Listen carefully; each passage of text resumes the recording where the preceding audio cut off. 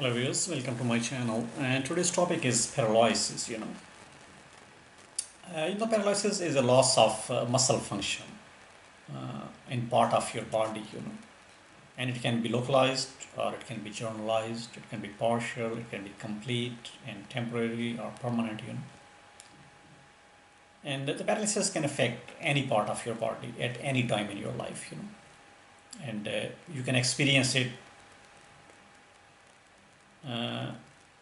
at any age group, and if you experience it, you probably won't feel pain in the affected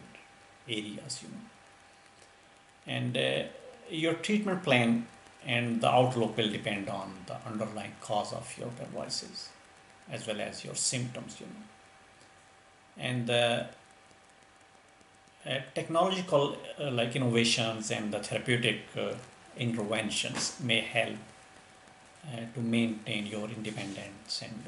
improve the quality of life, So the symptoms of the paralysis are usually easy to identify, and if you experience paralysis, you will lose feeling in specific or the widespread area of your body,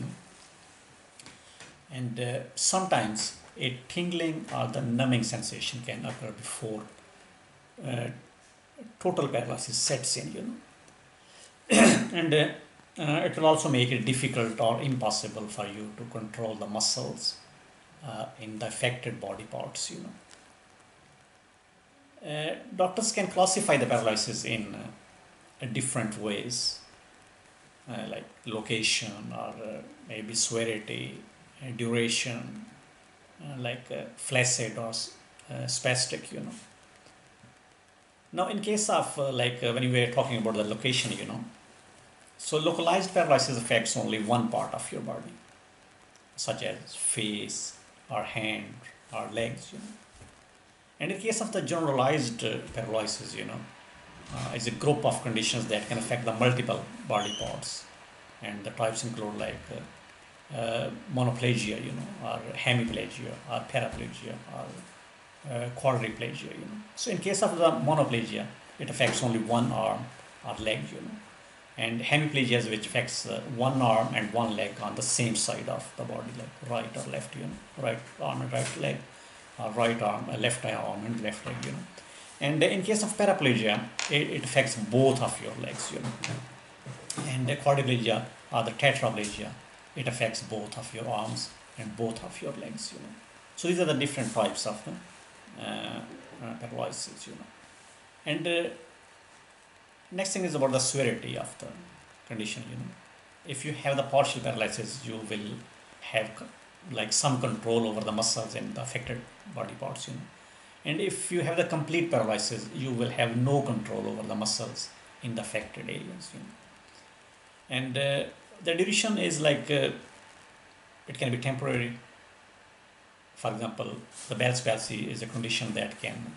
cause the temporary paralysis of your face, And the strokes can also temporarily paralyze one side of your body. And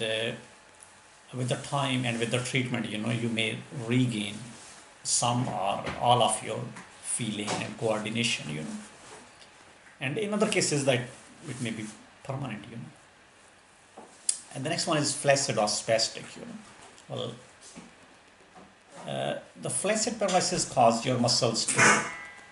shrink and become flabby, And it results in the muscle weakness. And in case of the spastic paralysis, it involves the tight and the hard muscle, And it can cause your muscles to twitch uncontrollably or have spasms. The next thing is about the causes, Well, some people are born with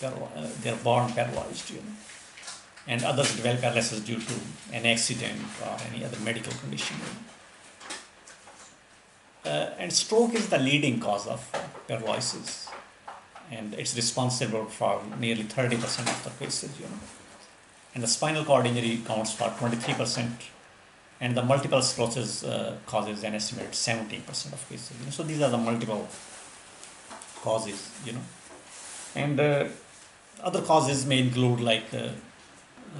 cerebral palsy, maybe post-polio syndrome, or maybe traumatic brain injury, birth defects, and neurofibromatosis, you know.